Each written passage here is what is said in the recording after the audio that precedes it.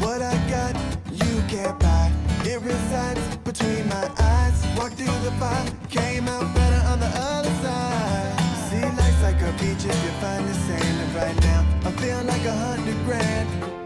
You are listening to Inspired Insider with your host, Dr. Jeremy Weisz. Dr. Jeremy Weisz, founder of InspiredInsider.com, where I talk with inspirational entrepreneurs and leaders like the founders of P90 X, Atari, many more, how they overcome big challenges in life and business. This is part of the Prosper Show e-commerce mastery series, where top sellers and experts teach you what really works to boost your e-commerce business. They have an amazing conference with some of the top Amazon sellers and industry leaders like we have with Mark today. Our sponsor today is Rise25.com, where entrepreneurs of 6, 7, and 8-figure businesses come together live and in person every few months to solve their biggest business challenges and leave with lifelong friendships. Check out Rise25.com. It's run by myself and co-founder John Corcoran. It's application only. Today, I'm very excited. We have Mark Daoust. He's founder of QuietLightBrokerage. He founded it back in 2007, and they help entrepreneurs with an online business sell their website for maximum value, which I'm sure every entrepreneur wants in the end. And he started QuietLight after selling an online publication they built to over 220,000 subscribers. Mark, I was watching a video today of you, I think it was in, 2006 or 2005, giving an industry leader conference. You're speaking. Wow. And since, you've helped thousands of entrepreneurs sell their business. And the most impressive stat about Mark is he has 6 kids. That is crazy, Mark. So thanks for joining me. Yeah, thanks for having me. I'm happy to be here. And I would just say that anyone who has 2 kids is crazy. 6 is easier, in my opinion. Yeah, my wife would say 3, but yeah, that is wild. I don't know how you do it all. I'm looking forward to digging deep into valuation, selling the business. So I thought we'd go back to when you sold yours. Go back to that point, and what were some of the things that went well? What were some of the mistakes? Looking back, you're like, was a head slap for you? Well, so, all right, my story when I sold my business. This was Site Reference. Yeah, right? It was Site Reference, and that was back in 2005. And it was actually Site Reference and Tower Search combined. There were 2 sites combined. Okay. Tower Search was a something like a pay-per-click search engine for anyone who's been online long enough to know that there were other options besides Google AdWords and Bing and things like that. There used to be a bunch of these smaller pay-per-click search engines. And so I sold the 2 together. And when I sold it originally, I tell this story often at conferences, but I had started the business and I got bored of it relatively quickly because I'm an entrepreneur, shiny penny syndrome, something else, let's do something different. And I went to go sell it. And the person who I talked to recommended that I wait for a year. And it was great advice, absolutely phenomenal advice. Why did they recommend that? Because it was too young, and I had just started to really realize revenue from it. So he saw that, and he recommended that I just wait 12 months, which I did. And the benefit was I went from a valuation of maybe $35,000 to his valuation, which was completely unrealistic. And this is going to be the area where things might have gone better. But the business sold in the end for between $100,000 and $200,000. We'll just leave it at that, which is a huge difference over the course of a year. I mean, from $20,000-$30,000 to low 6 figures. That's a huge difference for a 1-year wait. Now, what could have been done better, and I know this for a fact because I know that the person who bought it from me was offered some money for the business just a little bit after he acquired it. I should have focused on a few of the things that really help make businesses valuable. The biggest problem I had with Site Reference was that I did all the work. I sold the ads. I wrote most of the articles. I was the editor. I was the programmer. I was the designer. I did everything top to bottom. And so I was trying to sell me. And if I had outsourced some of that, I could have probably gotten about triple what I got for the business. Yeah. Really interesting. In that respect, why was it? I would expect something with 220,000 subscribers to be valued more. Well, it probably should have been. I probably could have done more with it. But also keep in mind, 200 list size can be deceiving.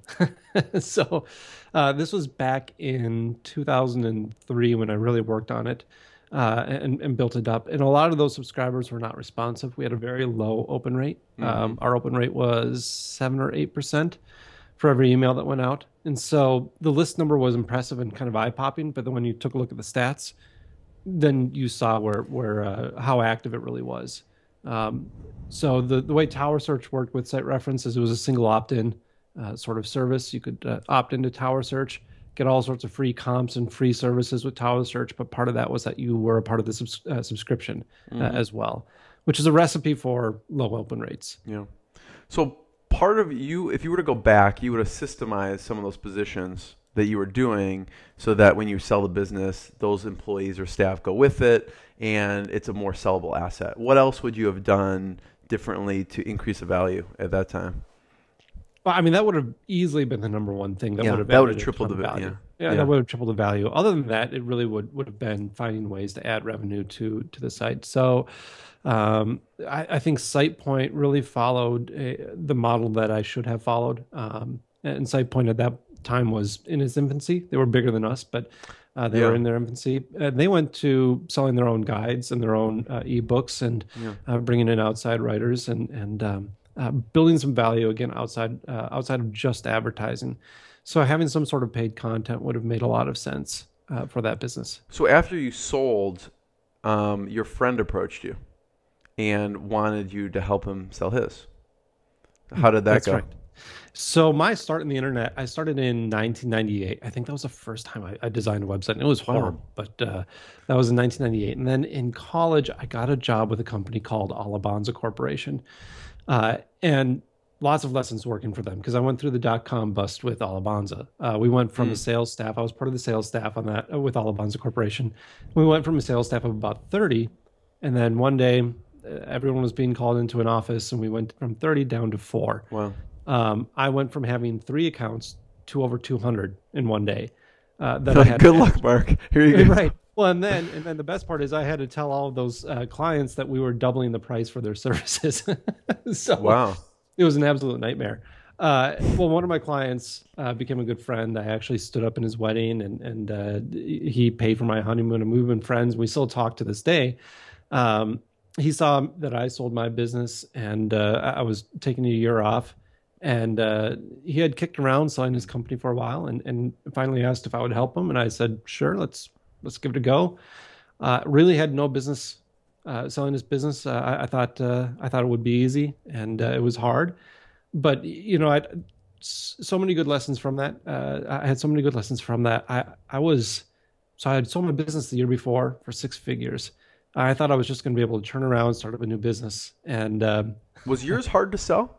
I mean, did you do it by yourself, or did you hire someone at the time? I hired someone for myself. You hired someone? Mm-hmm. Yeah. Okay. And it took a long time. Yeah. It took a very long time. It took them 8.5 months, and I'd actually fired them. I told them that I wasn't going to sell it anymore because it was on the market for 6+ months, and then they called me back. They called me back. Somebody I had looked at it before and wanted to make an offer, so I listened, and they made an offer, and then about 30 days later, that closed. So with your friend, you're like, I could easily do it in sooner than 8 months. that was the hope. And so, when I looked at the people who had helped me, I realized that they didn't have a lot of background in the internet. They knew some M&A stuff pretty well, and they had contracts and new process, but they didn't have the same, even though the industry knowledge was completely different, is what you're saying. Right, yeah. They didn't, they had some knowledge. I'm not going to badmouth them here and say that they didn't know anything they were doing, but they didn't have the same base of information that somebody who had built a business online knew. And so I figured that would be an advantage. Mm-hmm. And I think it has been an advantage, and it's still, to this day, it's still kind of our pitch to people is that anyone that works with us, they've bought, they've sold, and they've started a significant internet enterprise, right. All 3 of those criteria. What was the hard part? So you went to sell your friends, and what were some of the lessons and hard parts about that? Oh, boy, that was a while ago. Knowing the process, knowing what you always remember your first, though, right? Ben? You always remember your first. I remember the first because I got paid the day I went broke. So that was good. I think the really hard part was being shown repeatedly over and over again that I didn't know what I was doing. I would get called by somebody. I remember I got called by another broker, and this was a web hosting company, and This guy specialized in web hosting. He knew web hosting. And he called me and he said, "You're crazy with that price." I'm like, "Well, no, I don't think I am." And he said, "No, I'm in web hosting. I know this price is absolutely ridiculous." And turns out he was right and wrong at the same time. He was right that the multiples that I was asking were way too high. You were asking too much multiple. Okay. Way too much for that industry, because it's not an industry that most of the acquisitions within web hosting happen within the web hosting industry, and they actually have lower multiples. At least they did at the time. But we ended up getting very close to the price that we were asking. Really? So we got kind of the crazy price. So it's good that you didn't know as much. The ignorance there helped. Yes. Yeah. Yeah. So how do you decide what to charge for that, for helping someone? I just went with what I paid when I sold my business. Oh, I gotcha. Yeah. Is there an industry standard that people should be looking at? There is. 10% tends to be the industry standard. Some brokerages for smaller deals, so sub $100,000 deals, will charge 15 or 20%. We have a minimum at QuietLightBrokerage for ours, and that has actually increased over the years. Right now it's at 15,000. It's a lot of work, to do that. Well, and there's a practical reason there too. If you have a site that's $50,000 and you're charging just 10%, and let's say I'm representing you, so I'm representing you with a potential $5,000 commission, and then I'm representing a $2.5 million listing. Which you're going to spend more time and energy on. Right. I feel like I'm an honest person. I feel like I'm going to try and give people the right, same attention, but reality sets in pretty quickly that you're going to spend time on the big money one. So the minimum is there to help protect against that. I mean, 15,000 is a lot of money, and we completely get it as well. If we're dealing with somebody where their valuation is 70, 80,000, we just explain to them, look, it probably doesn't make sense. We get it. That's fine. But we've had people list with us even with that minimum commission. So, So what did you do in that year that you took off? Oh, you were trying to figure out what the next thing was?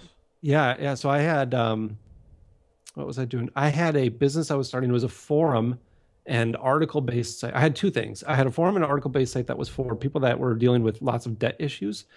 I still actually really like the model here. I used AdSense and was rotating in people's AdSense IDs. And the idea was, if you're in debt, let's all work together and create help resources. And if you create help resources in this discussion format, I'm going to start rotating in your AdSense ID, and you're going to be able to earn some money. It's like a pooled way. Yeah, exactly. So that was kind of the idea, but the ramp up period was just too long for that. And then I had a review site for affiliates and affiliate products, and it was going to really key in on the JV market. It was back when joint ventures and these one-time mailings and one-time products were really popular. And I mean, there's still a market for them now, but not like it was back in 2006. Right. So you decided to start QuietLightBrokerage after you helped your friend. So then how did you go out and get new business? I mean, because it's like a two-part marketplace, right? You need buyers and you need sellers. Sure. Yeah. Well, the buyers are easy. Buyers are always easy. And I had somebody who was assisting me at the time. He definitely shouldn't have been helping me at the time because there was a conflict of interest there. But I had somebody helping me at the time, and he had told me, he said, buyers are easy. Don't worry about the buyers, which is true because buyers are actively looking. Deal flow is hard to find. And not that you shouldn't cultivate those relationships, you should. And we do, but that's the easier side.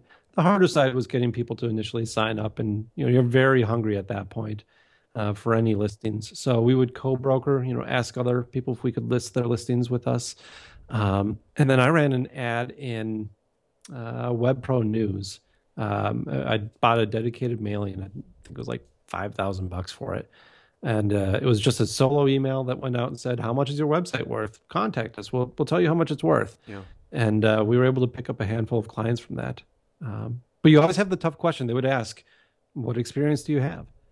And you have the choice to make. Are you going to be honest, or are you going to try and BS them through? And I would just tell them, I'd say, "I just sold my business. I'm starting. I'm new.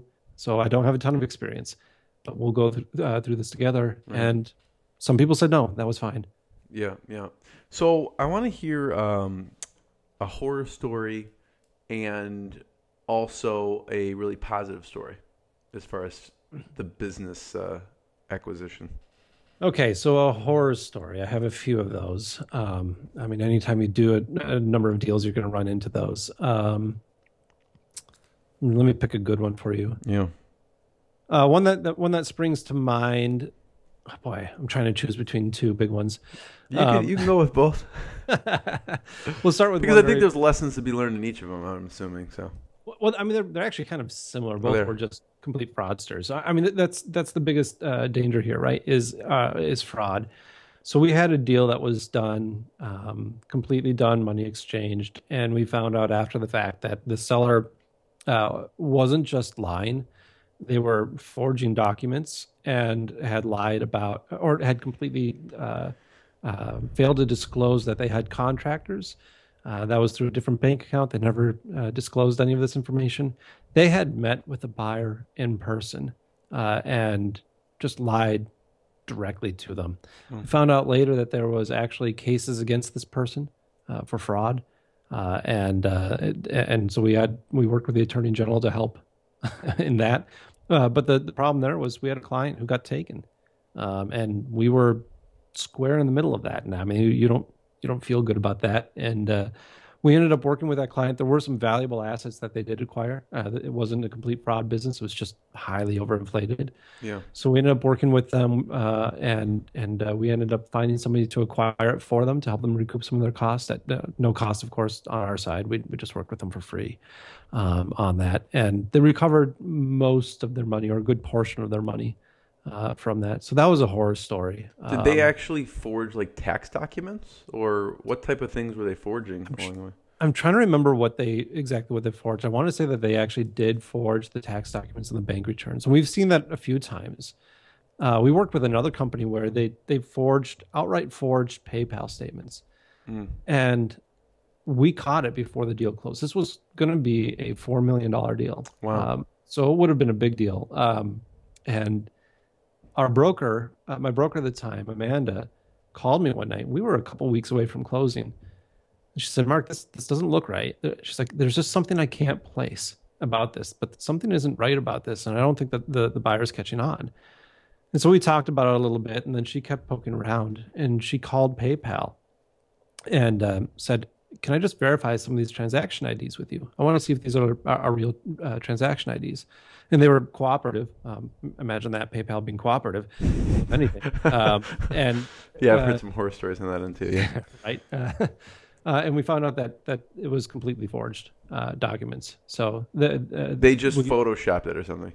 They photoshopped it. Yeah. What you can do. I mean, PayPal statements are usually web-based, so you can easily just change the source code and make it look completely legit. So then we started looking into the customer names, calling these companies, and asking for the people that were listed as the customer names, and none of them worked there. So it was a complete forgery, top to bottom. Wow. Yeah. What do you have to do in that case? Do you have to report this person? I mean, is there any other action, or is it just like? Yeah, they were reported appropriately. We actually send out something to all the other brokerage firms in the industry to let them know that what our experience was, and to not work with them.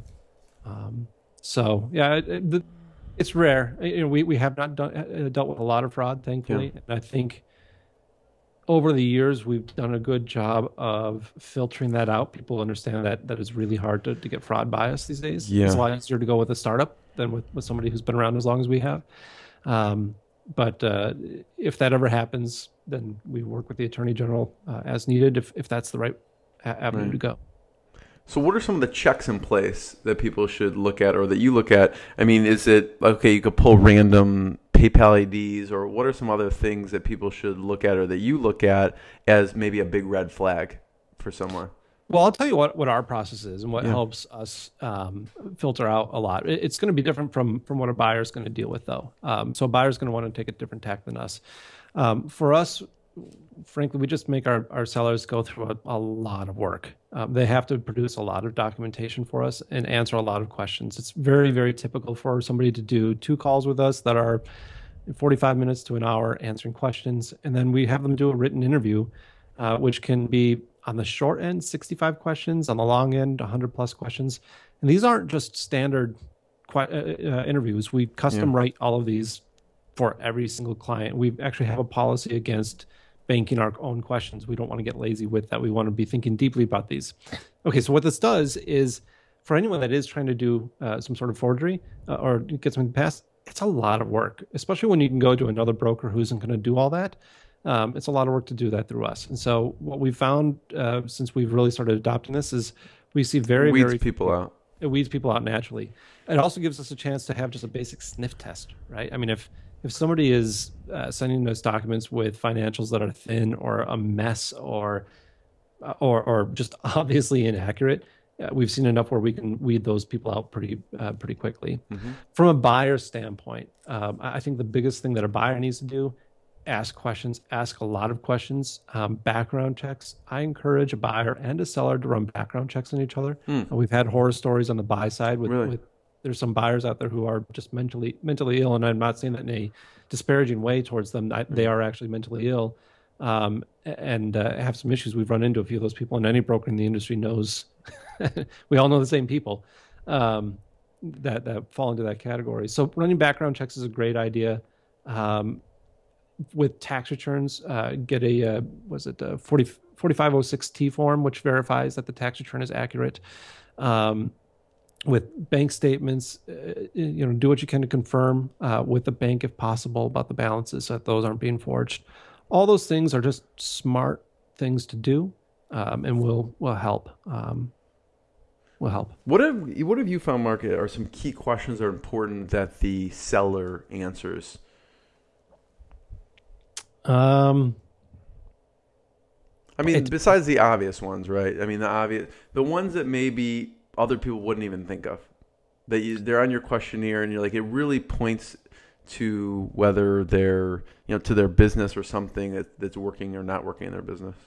I mean, it depends so much on the business itself. So if somebody has e-commerce, let's say, I don't know if that's too broad. Also, well, let me give you one for one that I recently sold. We actually just closed this a few days ago, and the business was on a sharp decline. And so naturally with that, you look at why, and you start by asking why. That's the obvious question, right? Well, why is the decline? But then not stopping there. The answer, and this is almost always the answer, well, I'm not spending as much time on it. Okay, well, now that branches into probably 5 different questions. Well, why aren't you spending as much time on it? If you can recover this, why aren't you recovering this? Are there any other issues that we should be looking at here? And with this one, sure, there were some other issues that, competitiveness with the product and competitors starting to eat away at various places. One of the products started having higher levels of returns than other products. So there's a lot of reasons that went into that. And what I'm looking for more than the explanation, I'm looking for the understanding on the part of the owner and the level of detail. Does he have a good handle on what he's talking about? If somebody's just glossing over something, you're going to get glossed over answers. Well, I'm not working on it that much. We just aren't working the business as much. It's got lots of potential. You just need to be doing X, Y, and Z. Okay, maybe not. Let's start to get a little bit deeper in here, because usually it's not just one. Then it's why aren't you doing X, Y, and Z if you know that's the problem? And it's a common question, and there's no single wrong answer. I mean, people will not grow their business. People will not do the obvious things all the time. I talked to a buyer who bought something from me back in October. I was just talking to him on Monday, and he was mentioning something that he used to grow the business. And he was wondering, he said, do you have other businesses that have the same deficit? He found a deficit in this company that he was able to exploit to grow it. What do you mean by deficit? Something that could be improved, a growth. Oh, I got you. Okay. So you saw I don't want to get into his strategy. For sure. But he said, are there other companies like this? And I said, absolutely. People, when you own a business, it's easy to not improve some of the obvious things because you just get comfortable with it. You get comfortable with what you're doing, and as long as the money's rolling in the same way it has been, a lot of people are comfortable with that. I know I do the same with QuietLight. So, yeah. What are some general things people do? Because that's obviously from a buyer's perspective, you're looking at the big potential, right? Because you're buying it at a multiple, you want to improve it. What are some things that you've seen the buyers do out of the gate that's really improved the value of their purchase? Sure. I think there's a number of things you can do. What I recommend to people is to have something where you can have a strong suit. And it can either be SEO, paid marketing, conversion rate optimization. Other things that I've seen people do is if you have logistics in place, like a warehouse, there's a great opportunity there.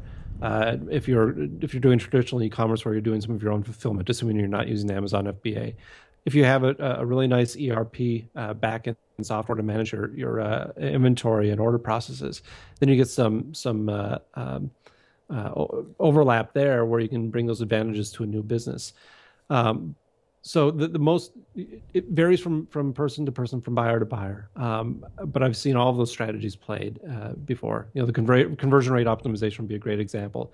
You have a low conversion rate. You're good at running tests. You know how to run tests efficiently, and you can grow something from a 0.5% conversion rate to a 1.5 conversion rate. That's a huge amount of growth. Funnel marketing would be another thing. Taking a site that doesn't have any funnels, if you know funnel marketing well, you can build in funnel marketing into that and grow a business that way as well. So it depends on the strengths of the person. Yeah. Have you found anything in particular, like a trend specifically in e-commerce that's working really well out of those, SEO, conversion rate or whatever, or funnel? What are people doing now that is, across the board? Is there anything that they're doing really well now in e-commerce specifically? In e-commerce specifically, I think it falls more into people that are good with vendor relationships or might have vendor relationships. People that are good with being able to manage inventory and those processes, or people who are very good on Amazon and know the Amazon environment and ecosystem well. It tends to be more e-commerce tends to be more of a people who have a better familiarity with traditional business tend to do well with e-commerce and usually cause those businesses to grow pretty rapidly. Any red flags like buyers should look at when purchasing an e-commerce business specifically? Lots of red flags, but it would depend on the business itself. I think let's get into some of the red flags. Some of the things that I would watch out for with an e-commerce business would be the uniqueness of the product. I'm not a fan of dropship companies for the most part. There are some that can be run well and have some good advantages, but you want to have some defensibility. I think with e-commerce, the biggest problem is it's just can someone knock you off? Yeah, it's so easy to have your market flooded. So that would be probably the biggest red flag I would be looking for is what's the defensibility of the product. Anyone who has their own brand, that's a good thing. We like to see that. What's been the trend of? I mean, you see a lot of businesses come through your desk, and what's been the trend with people starting or selling e-commerce businesses specifically? Has it been the same? Has it been increased lately? We're seeing an uptick in it right now. Definitely with Amazon as well. We're seeing an uptick. I wrote an article on this a while ago, just trying to speculate why are we seeing so many Amazon businesses hit the marketplace. And it's not just QuietLightBrokerage, it's all the brokerages out there. Everyone's seen this uptick in Amazon businesses. And I think part of it's just the growth of that marketplace has been so phenomenal that we're now naturally at that 2, 3, 4 year window when people had started their businesses 2, 3, 4 years ago. It's a popular time to look at selling a business.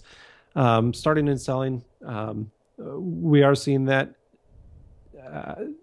I still hesitate to say that most of our clients started their business with the intent to sell. I think most started it with the intent to just grow it and hockey stick it. But, again, shiny penny syndrome.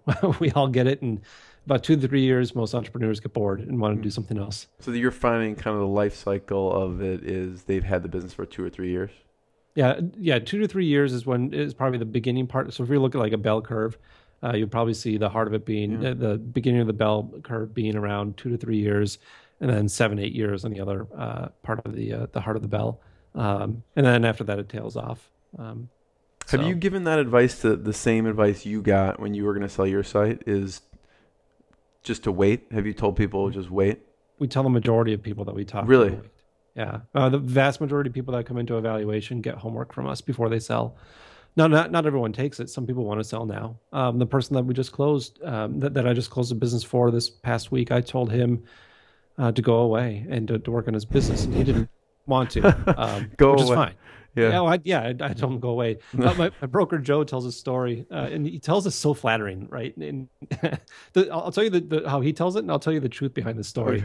Okay. He came to me to sell his business, Pure Stat, years ago, and I remember looking at this thing, thinking it was an absolute mess at the time, and that he wasn't going to get a ton of value out of it. So I told him that. I said, "You're not going to get a ton of value. You should go out. You should fix it, and then come back to me at that point." And he tells a story like, Mark wasn't pushy. He didn't, he cared more about my business than anything else, and he didn't even bother to follow up with me 6 months down the road. The truth is, I was kind of lazy. I mean, that's really what was happening there. But it worked out. I mean, he ended up getting a lot more value out of his business because of that. So we tell a lot of people that.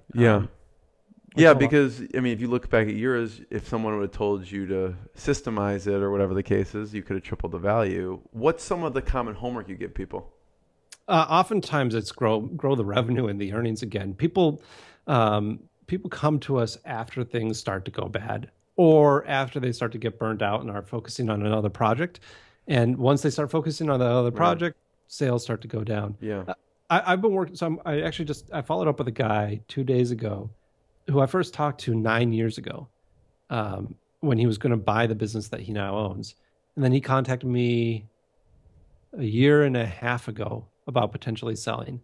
I did a valuation for him, and I said, here's where your value is now. If you were to do X, Y, and Z, we could get your valuation up to this. I would recommend waiting and holding. We were going to list it this quarter, and he just got back to me and said, hey, business is going great. I'm just going to kind of ride this out. My response was, absolutely. If your business is growing, if your revenue is going up, your earnings are going up, and more importantly, if you're enjoying the work at that point, you're only adding value to the business. So hang on until you get to the point where you think, okay, I'm about to get burnt out. I'm about to start seeing a decline because I'm not going to put more time into it. Yeah. That's the time to sell. Yeah. Are there any specifics you could share on what you told them to do? I'd have to look back. I don't remember, actually. I know. I mean, because obviously the homework that he did that you told him kind of reinvigorated him and started growing the business. Yeah. So. He had shut down a few product lines that were just more cumbersome to fulfill and orders to fulfill.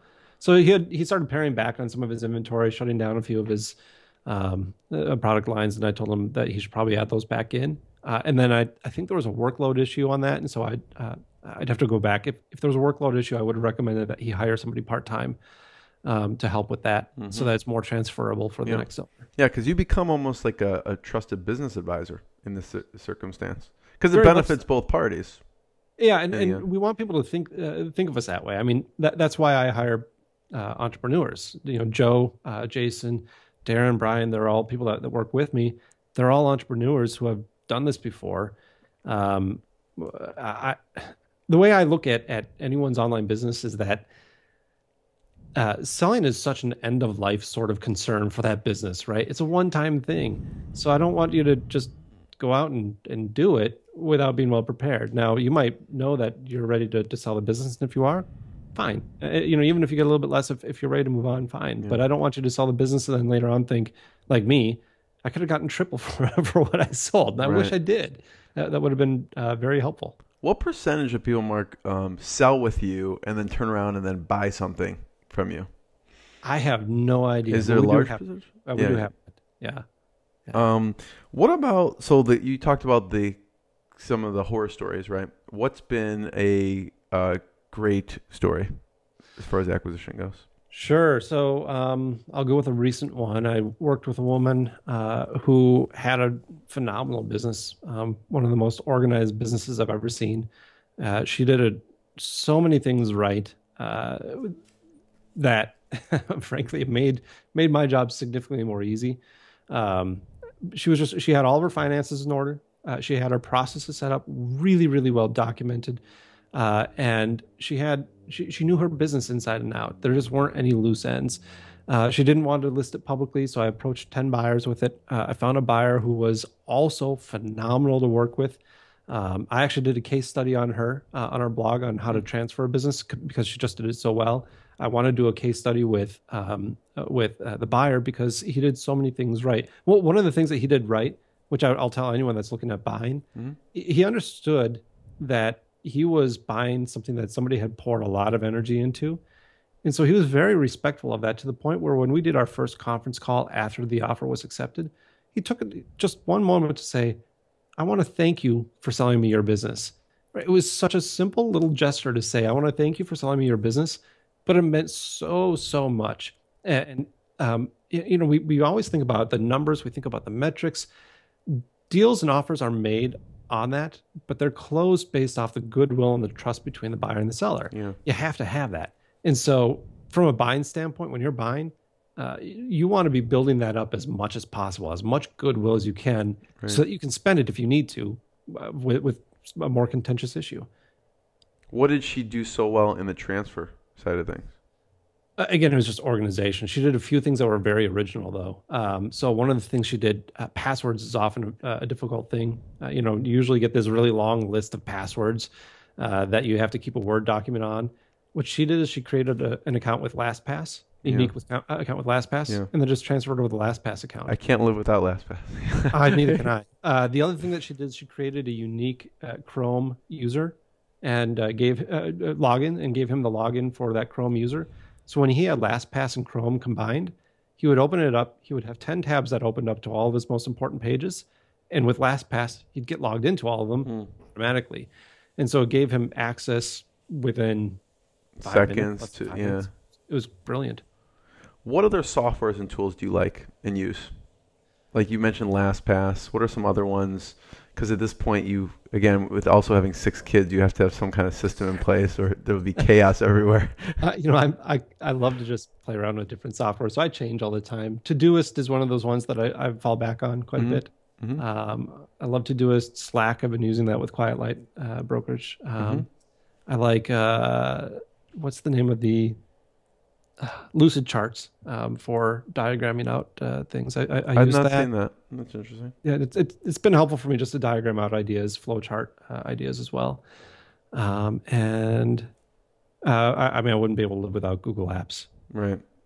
What about on the e-commerce front? What have you seen that's popular software products that people are using? Shopify. I mean, hands down. It's the majority of people want to buy on Shopify and use Shopify. BigCommerce would be up there as well as far as being popular. But Shopify is hands down the runway leader for popularity. So that lady was a success story. What's another one? Sure. I had a guy, I'll go back a few years. I like the success story because he had a good reason for selling. He did a good job with a dropship company, actually. Here I was disparaging them, but he did a good job with a dropship company. He was selling basketball hoops and other sports equipment like that to both gyms and also homes. Basketball hoops is not something that you can really carry in inventory very easily, so it made sense to dropship. You have like 100 in your bedroom. Yeah, they don't fit. Right. Be lots of fun for the kids, but so what he did is he created a really cool. He was on. I think it was on Yahoo shopping cart. So this was a few years ago. He created a really nice shopping engine. You could put in, here's what I'm looking for, and it would narrow down your product list from like 3,000 down to 30. It was a nice little distinguishing factor for his business. What I liked about his story, again, well organized. He knew his business well. His financials were well prepared. His reason for selling was solid. He was starting a new business where he needed access to capital. He had already raised a lot of money for this new business. His was the last portion that needed to go in. And so he knew his number. He knew what he needed to get out of it. We were able to bring it to market, find a buyer, wrap it up fairly quickly, and he was able to move on to his new venture. And that was a fairly short and quick, painless process. What are some crazy reasons you've heard for people selling? Crazy reasons for people selling. I wouldn't call it crazy. I've had a lot of sad situations. Divorces. I think probably the hardest one that I've run into was a guy who had bought a business. He was planning to run it for about 7-8 years and then sell it and retire, but he had come down with a terminal illness and wanted to spend time with his wife. So what I often explain at conferences is the most over-asked question from buyers is, why are you selling? And the most frequently dishonest answer is, why are you selling? We usually don't know why someone is selling, and we'll ask it anyways, but we really don't know why. Yeah. But for most people, and I'd be of the same viewpoint, for most people, it doesn't make sense to sell, and it shouldn't make sense to sell. I don't think financially it makes sense to sell if you have a good business. So why would you then sell? It has to be some sort of change of life or change of scenery sort of situation that's dramatic enough where you're going to make what is essentially not as financially of a good decision. Because you're going to, best case scenario, let's say that you have a great, phenomenal business, and that's e-commerce. 3.5 to 4 would be the top that we've seen from that. And you have to be growing pretty rapidly at that point. It doesn't make sense. If you're going to be growing rapidly, you're going to make more than that over the course of 3, 4, 5 years. It's got to be some sort of major situation. So divorces and separations, partnership disputes, those are kind of the sad situations. You see people, all different life circumstances come into play. Yeah. I wish I had a crazier story. When I was working for Alabanza, I lost a sale because my client was abducted by aliens, or supposed. That would actually qualify for a crazier story than this, but it's a totally different business. How did you communicate with him? Well, actually, I read about it in a paper because he was well known. He had raised something like $45 million. Whoa. And then the paper said he was abducted by aliens. The paper was like, what happened? I forget his name even now, but it was like, what happened to this guy? Because he was known in Silicon Valley, and he had gone off the deep end and was claiming that he was abducted by aliens. So that is weird. Yes, yeah. So, Mark, I want to talk about valuation for a second. I figured we could talk about one of as a case study, because you have, obviously, people can go on your site and they can go on QuietLightBrokerage and they can go to listings. They can see whatever is listed there.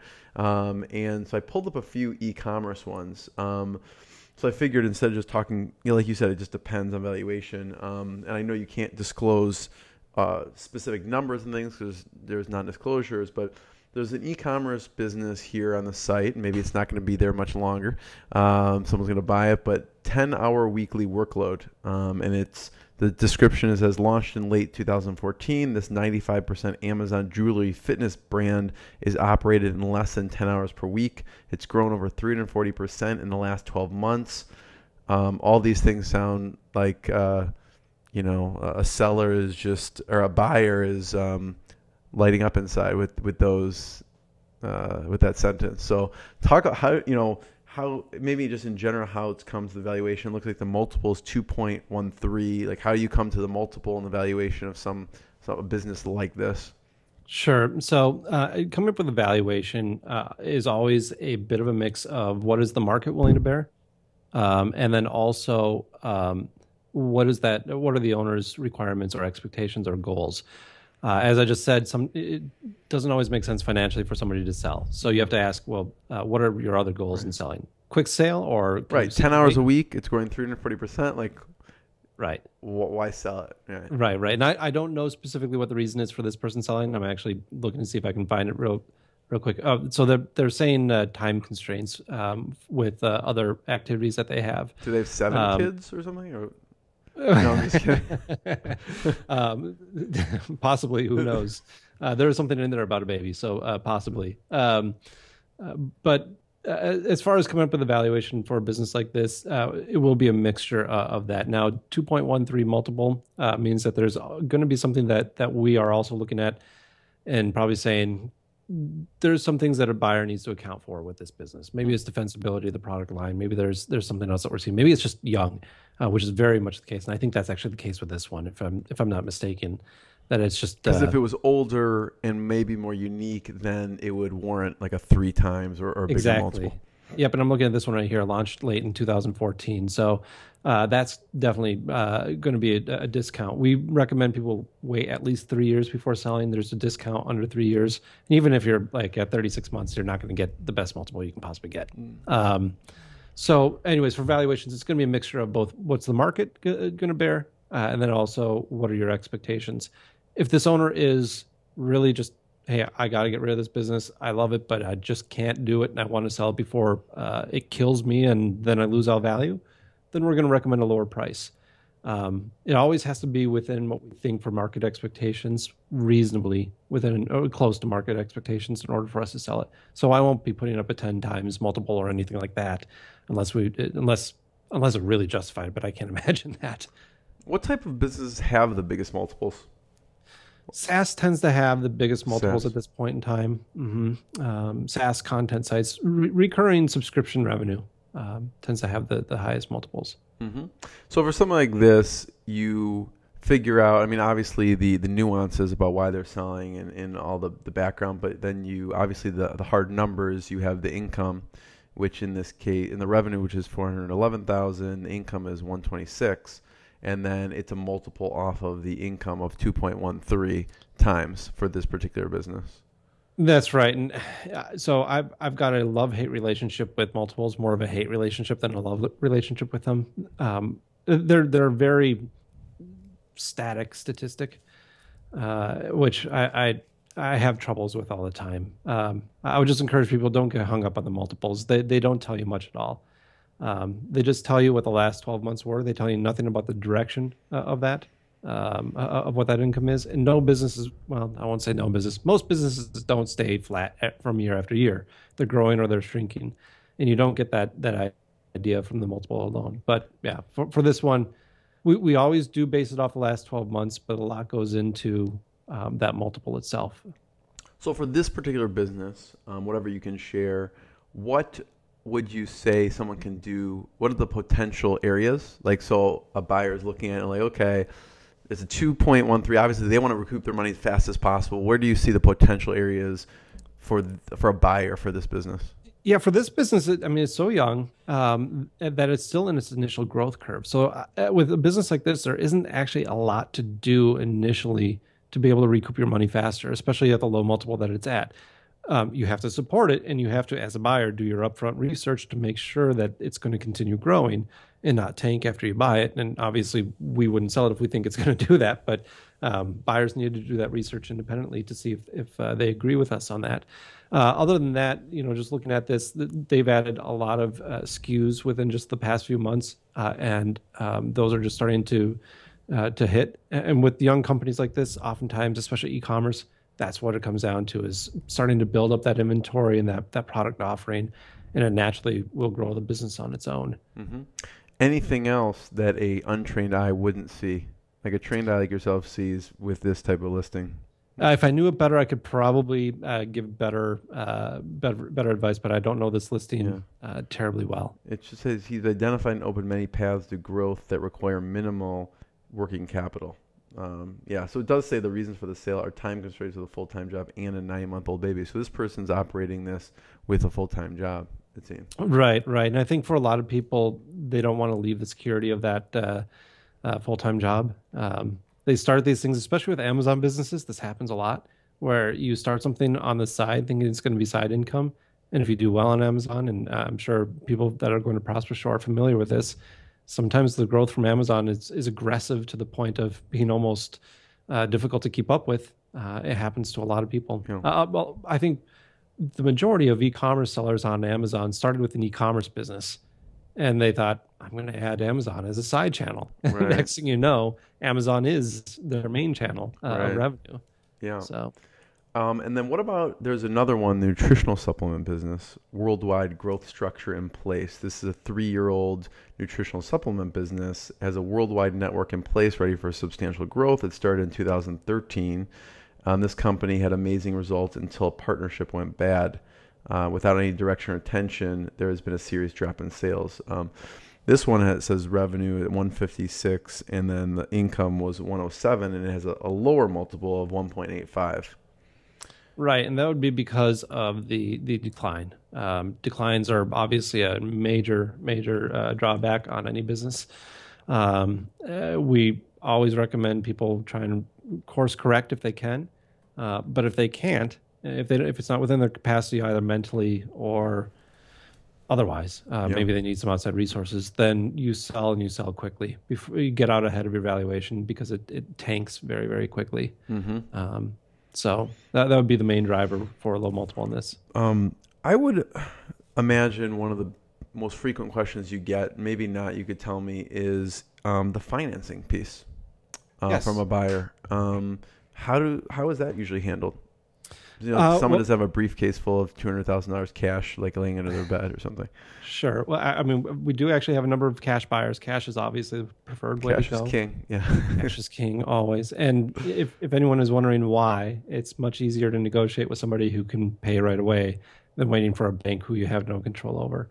SBA financing would be the number 2 source of financing. Mm-hmm. About half of our deals are done through SBA financing.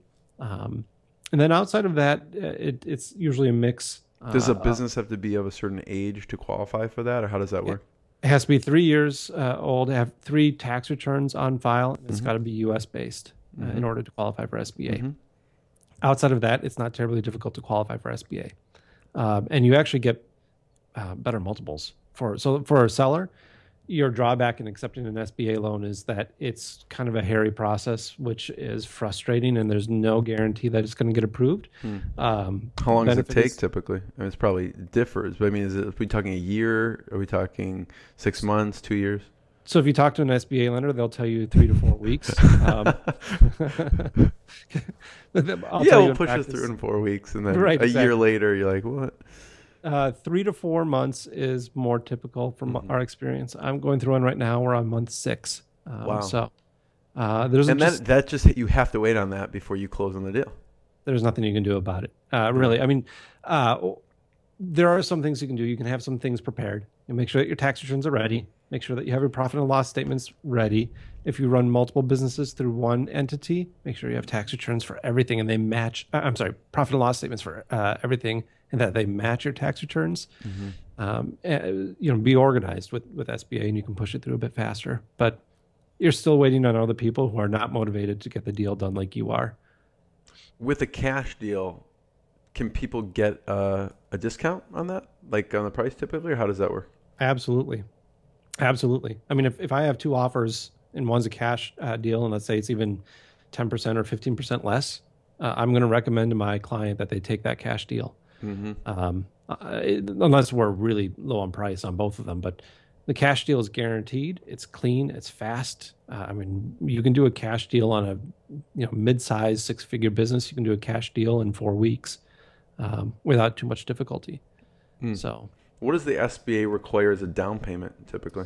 Good question. So SBA will do, depends on the size of the deal. They'll do either finance up to 80% of it. If it's, I forget what the line is. I think it's around $500,000. I can look this up later. Anything before like 500 or below, they'll do for 20%. I believe it's 500,000. Yeah, okay. Or maybe it's between either 500 or 700,000. I have an article on our site that actually goes over this. But they'll either do 80% or they'll do 75%. So for the larger loans, they'll do up to 75%. From the buyer, they require 10% down.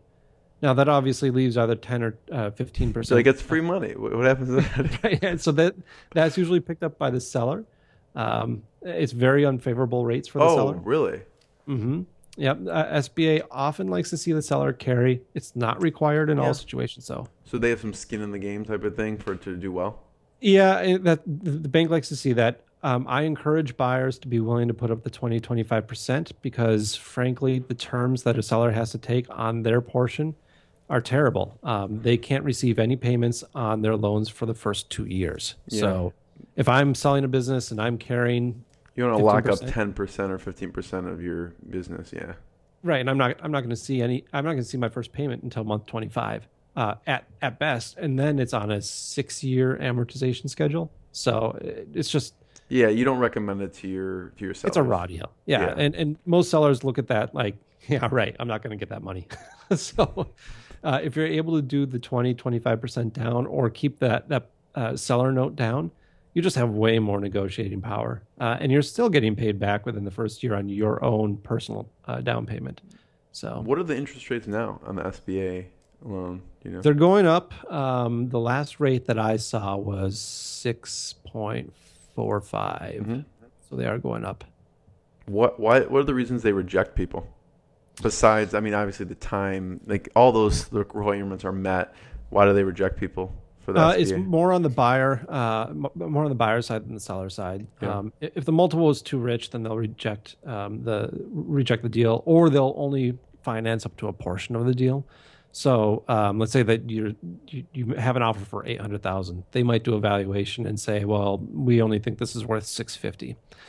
It's not terribly common. Their multiples are generally friendlier than what the brokering industry has. Right. On the other hand, buyers, if they think a buyer is overextended with loans, the last deal that I had where a buyer got rejected, he got rejected because he had just completed 2 other deals within the last 6 months. And so the Had a SBA lot of looked at credit them, out. yeah, they just said you're over leveraged. We feel a little uneasy about how much leverage you have out there right now. Yeah. Even though he's a good buyer and has some financial backing outside of that, they still rejected it. Yeah. So it's more on the buyer than anything else. Yeah. So those are probably the typical, right? The SBA loan, the cash. What's some creative financing solutions that you've seen work out for people? Entrepreneurs, they probably get creative, like if maybe SBAs. Rollover for business. Yeah, rollover for business startups, I think, is one of the more creative ways to finance a purchase. And a rollover for a business startup uses your retirement account. And it's a little bit of a convoluted process, but what you do is you form a C Corp. Okay. And then you open up a self-directed IRA, and then that self-directed goes into your C Corp, and now your C Corp can make acquisitions with your retirement funds. There's tons of red tape involved. There are companies out there that specialize in this and can make sure that you pass with flying colors with it. But it's a nice way to tap into your retirement account to be able to acquire a business. The problems with it are that you have to be a C Corp. C Corps are not as tax friendly. And the other problem is that the money has to stay in your retirement account, right? So if you're growing the value of your business, it's growing the value of your retirement account. You're not necessarily going to be able to take that and buy a vacation home without having the early withdrawal penalty. It's just a creative way that they can finance it through means that they already have, but they can't access right now type of thing. But then they won't be able to access it now anyways when they grow their business.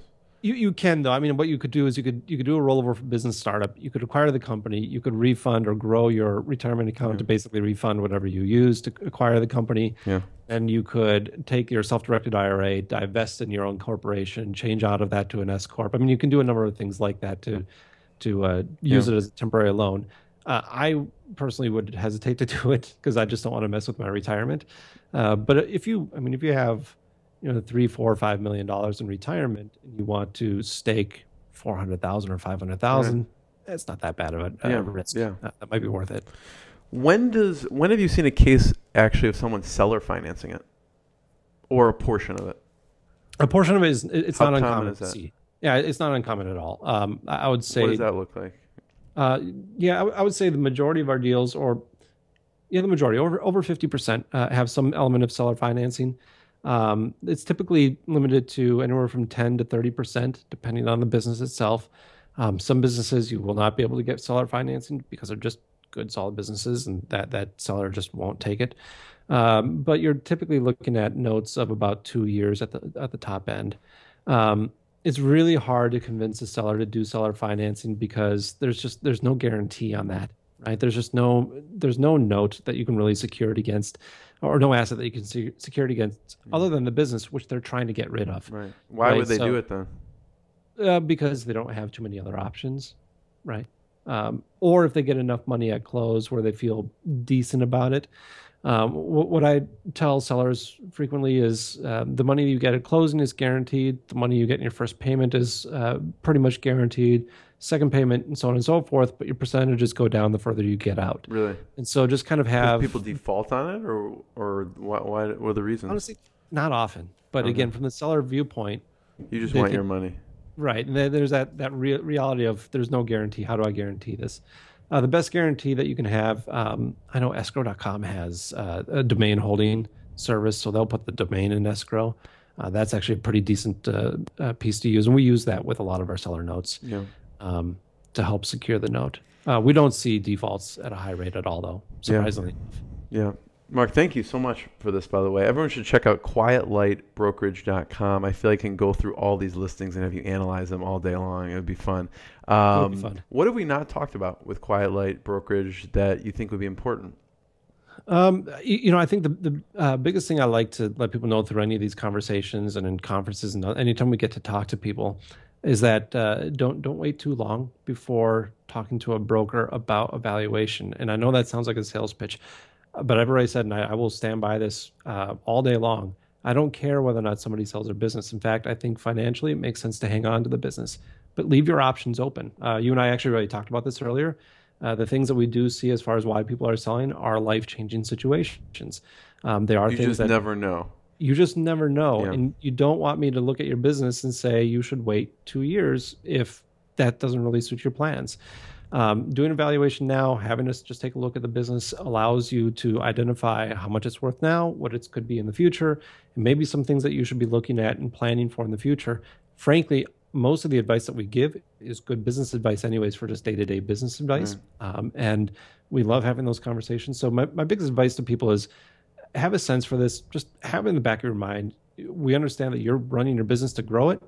Great. Keep that up. And just have this in the back of your mind so that your options are open if you need it. So Mark, where should people go on your site? I guess they just go to QuietLightBrokerage.com and then the upper right-hand corner. It's a free evaluation. It's a free valuation. We're actually going to add a paid valuation. That's generous. I mean, it takes time and energy on your part to do those things. Well, we've had people that actually say they don't want a valuation because they don't want to use our time. So we're actually going to be adding a paid valuation here soon.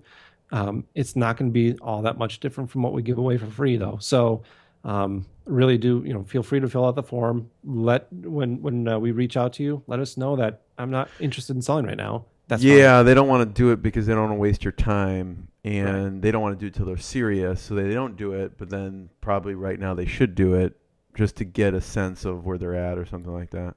Right. They end up wasting their time down the road eventually by not knowing the mechanics of what makes their business valuable early on. So, any other posts that we should point people towards? Because I know you have a lot of informational posts on your site that I've read that are very helpful. Any ones in particular for the e-commerce folks to check out on your site? Sure. If you go to the resources section on our website, there's a couple of really good articles. One of the things that we talk about, I know it's not exciting, but knowing the difference between accrual and cash basis accounting.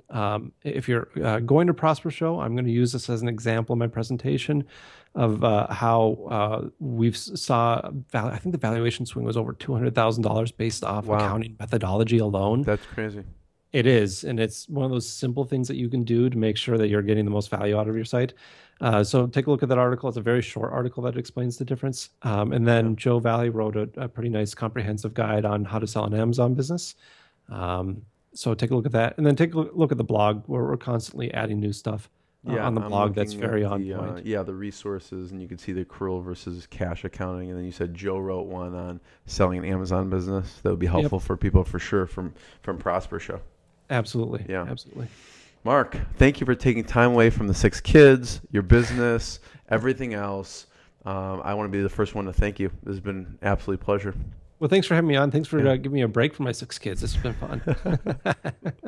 Thanks, Mark. What I got, you can't buy. It resides between my eyes. Walked through the fire, came out better on the other side. See, life's like a beach if you find the sand. And right now, I feel like $100 grand.